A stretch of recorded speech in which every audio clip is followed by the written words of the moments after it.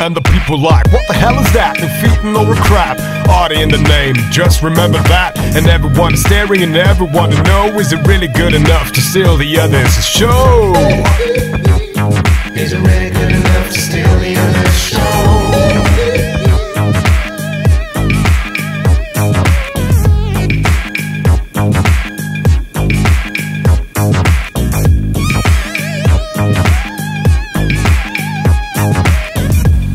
Hi and welcome to a new episode of Car Mania with the Volkswagen Arteon. But where does that name come from? Well, it's a mixture between the words art, like the art, and Ian, which is the new premium and luxury name coming from Volkswagen. But how much luxury does that car really offer?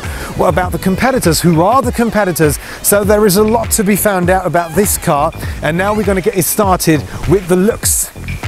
It's not really surprising that many think it's the new Phaeton. It's a wide shark mouth that gives optical size to the Arteon. A mixture between aggressive and luxurious. Dual full LED headlights with selective beam, GPS supported, so that means the car knows when a curve comes and illuminates it before you drive it.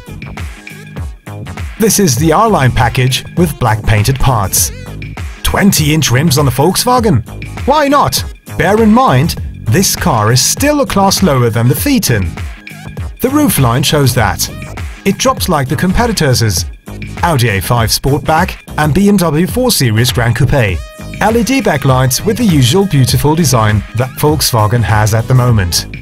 And even here, like with the Golf, the Volkswagen logo where the rear-view camera is hiding behind.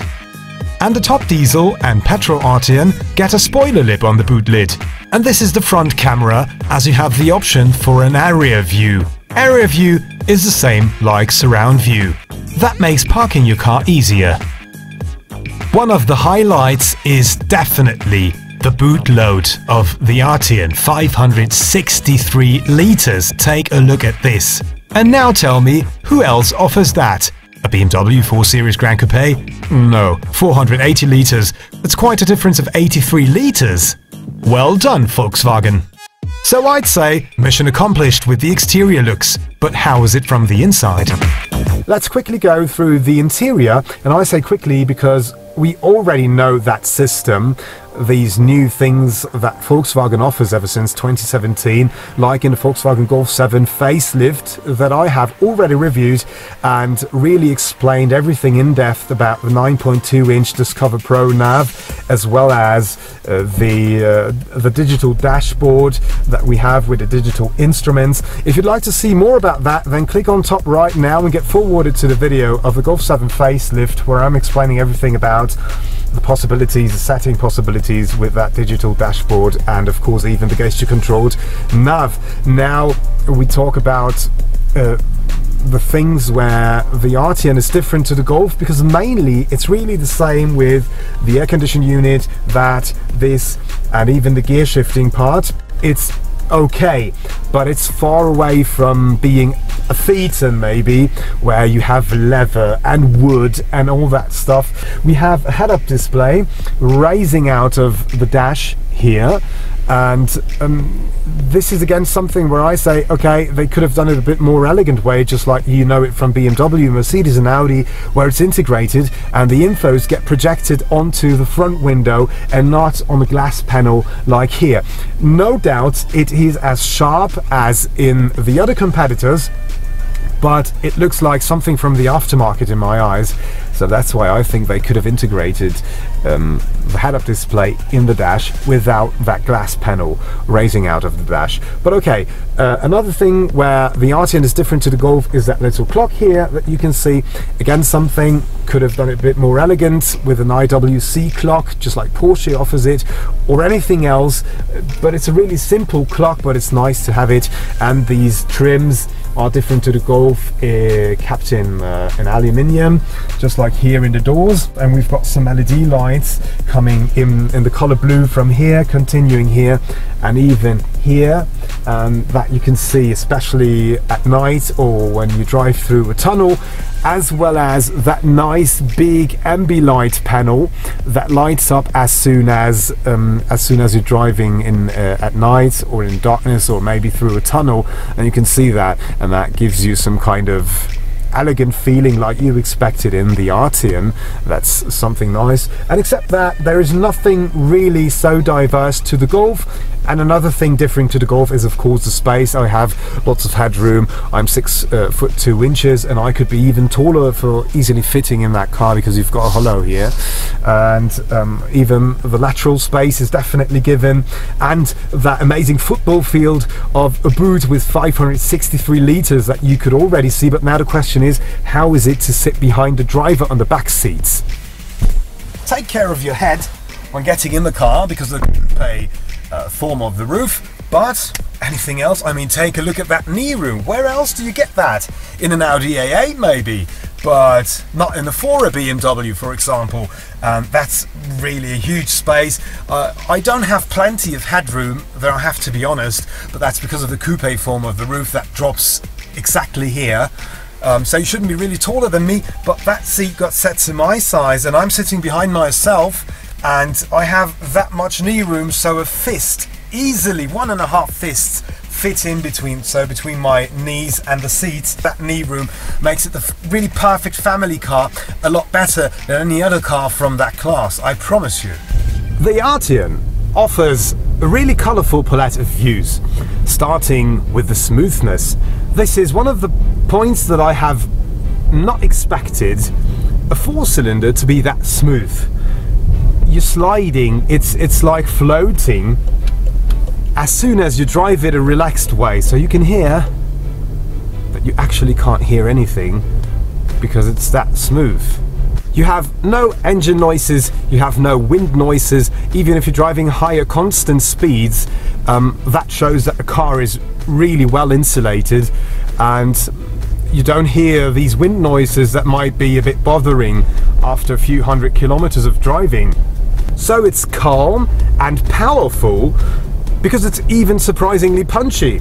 So the 280 horsepower version with the R-Line package that we have accelerates in 5.6 seconds from 0 to 100 to 62 miles an hour.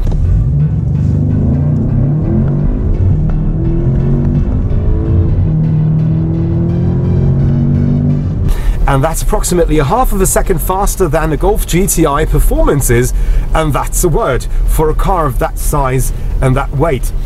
Thanks to the all-wheel drive, of course, that gives a lot better traction for accelerating from off the line.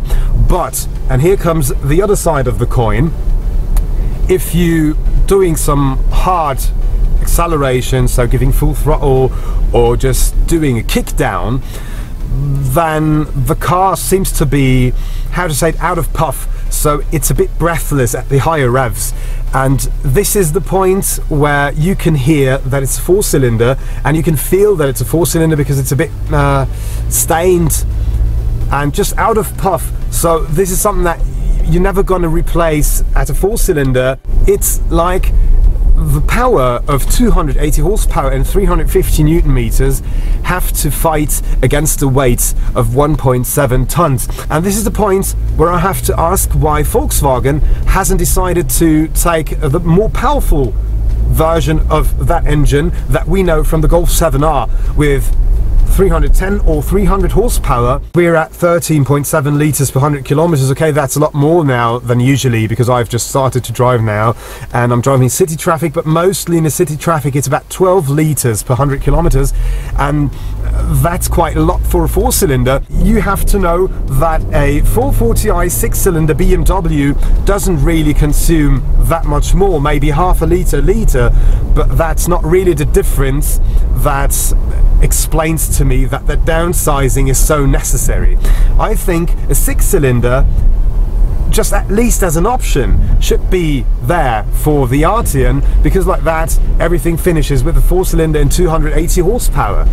But I want to protect the Volkswagen Arteon because of many aspects, and I have a solution for that problem with a 4-cylinder, with a stained 4-cylinder in that case, a salvation.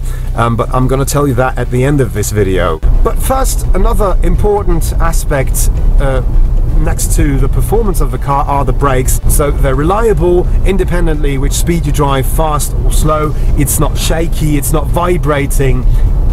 It's an easy dosing. If you have the necessity of hitting the brakes, then you always have a reliable partner. So you can have fun with that 280 horsepower version of the Arteon, especially with the curves and that stuff. But if you hit the accelerator pedal and give throttle, can you hear that?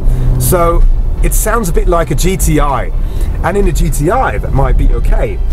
But I expect a car being that majestic from the exterior looks and from the size, I expect it to be a bit more calm, smoother, more confident when accelerating, and not giving you that kind of hot hatch GTI feeling.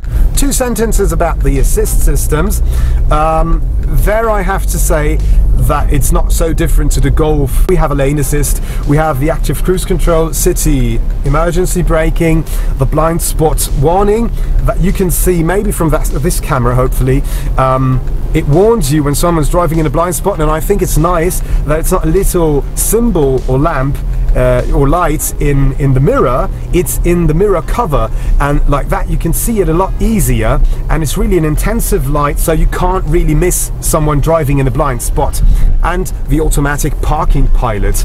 These are the options available, and if you want to see more about that, just click on top right now here in the video and get forwarded to my test of the Golf 7 facelift, which has exactly the same assist systems, and there I'm going more in depth of these functions, showing on the highway how it works with the active cruise control, and there you can see in the description box where you can find the assist systems and jump to that part of the video. The engines. As you know, 280 horsepower, 2-litre 4-cylinder in that case. We have 5 available versions. 2 petrol versions, this and 190 horsepower version, and 3 diesels. The 3 diesels have 150, 190 and 240 horsepower. Everything from the offer right now is 2-litre 4-cylinder. I don't know what's coming in the future, but I'm missing the 6-cylinder, as I have already mentioned. Take the all-wheel drive and the automatic dual clutch DSG automatic transmission that you get as a standard in the top versions, like the top diesel and the top petrol version. Everything starts at 37,000 euros and getting up to 52,000 euros with the diesel, and in between is maybe this version with 280 horsepower starting at 49,000 euros. And here comes now the solution for the problem with the over-rev 280 horsepower version. It's the diesel, ladies and gentlemen. I recommend you to buy the diesel. Why? It has 150 Newton meters more torque, so 500 Newton meters, which is quite an impressive data. And as we know, a diesel is a lot more, it's a lot smoother, it has a lot better behavior, and the diesel gives you a lot better feeling in my eyes. That's for sure. And you have less fuel consumption. I think a lot less fuel consumption, as you can't drive this car with less than 10 litres in a city traffic, about 7.5 on a highway driving constant speeds, but the diesel is a lot better in that case, and it has the AdBlue technology, the new Euro 6 CO2 emission standard.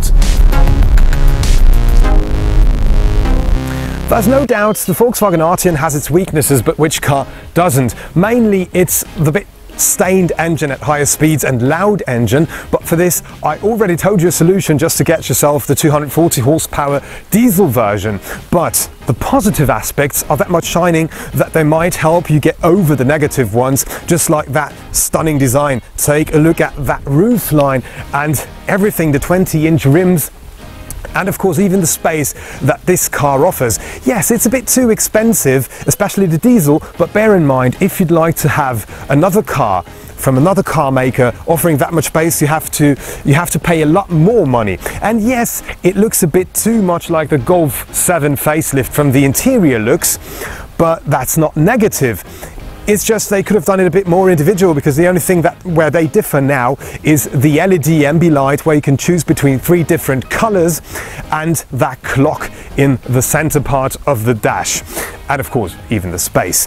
So if you have a family, or if you're looking for a car with lots of space, then the Arteon is definitely the perfect car for you. And this is what I say as a BMW guy. I'd prefer this car over any other German competitor because of that space. Sometimes many factors are more important with the time if you get older than the engine. Of course, the V6 would be nice. But the name Arteon definitely fulfills the expectations, at least the first part of the name art, because it's truly an artwork of design. Please leave me some thumbs up if you like the video, forward it to everyone that you know, and let me know what you think about the Arteon in the comment box. And don't forget to subscribe. I'm Chris.